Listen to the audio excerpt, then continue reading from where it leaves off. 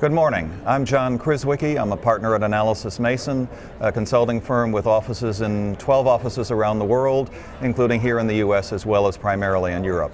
I'm speaking with Jarrett Appleby, the COO of CoreSite. Jarrett, good to have you here. And why don't you give us a little history and a little background on where you've seen the data center market evolving over time and how it interrelates with the large carrier concerns? Well, it's good to see you, John. Yeah, this is probably my 10th year here. It's great to see the evolution of the conference as it's moved from, voice and the networking community, but really adopted now the cloud community. So we're really seeing that in the business as well, and CoreSite's in the center of all that with our data centers that are out there distributed across North America. We're in 10 markets today, and you really see the relevance here with this global community and the role of the network and data center world. Good. Can you tell us about your mesh product? That's one of your exciting new things that you're doing. Yeah, the company's been around 13 years, grew up as a real estate company with the Carlyle Group. About 2 years ago we went IPO and really put at the center of it network-centric computing. The cloud and network community coming together. On Friday, we actually launched our new brand, all around the community, the power of the mesh, as we call it, for CoreSite, which is really putting data center networking at the center of architecture and enabling you to really leverage data center networking into the cloud community. So that's the foundation of the mesh, and it's really our latest announcement from last week.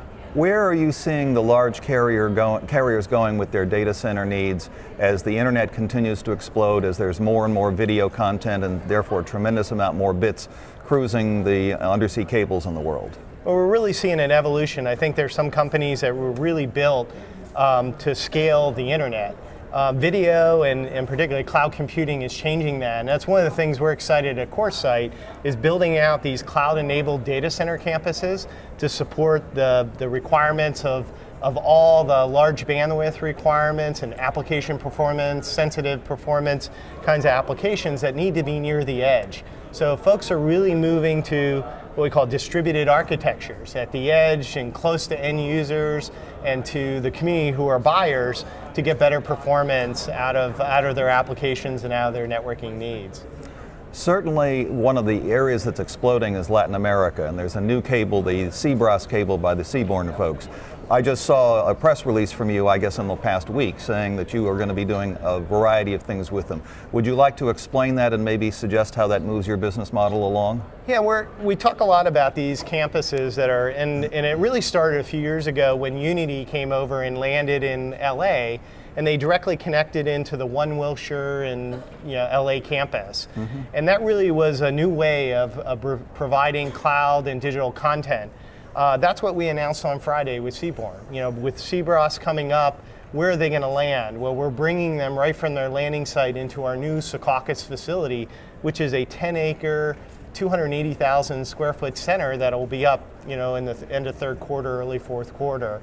And they're landing there and then distributing from there back into New York and other places in New Jersey. So you get the high performance right to Brazil, and you're seeing this to support the cloud networking and digital content world today. As the world's evolving, there's certain providers like Google, like Amazon, that control a tremendous amount of bits. But then there are a great many people, such as enterprises or carriers themselves, which have data center needs that are evolving.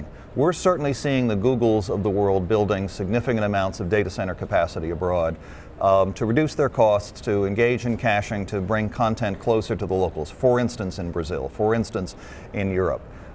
Where do you see you fitting in versus the very large, the Googles of the world, versus the smaller, the more enterprise-oriented people who need data centers, and in particular, as their international needs develop, where's your thinking going? Well, it starts with the big service providers and content folks that you're talking about.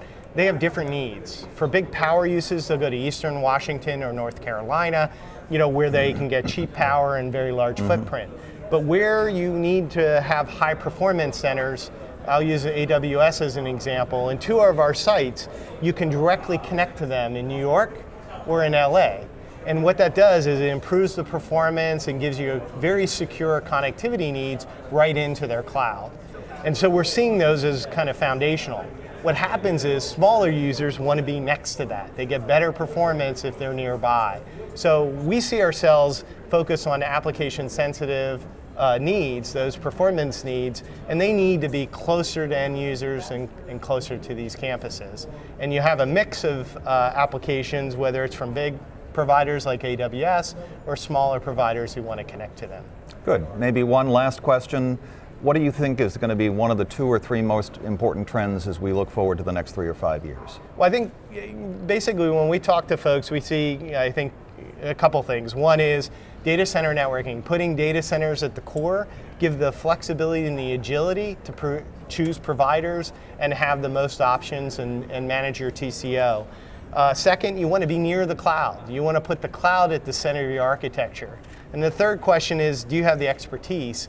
And there's a whole community and ecosystem of providers who you can leverage, who can manage it for you, manage you through this architectural shift. So very exciting time for the community, cloud, and networking, and you see a lot of that here at PTC.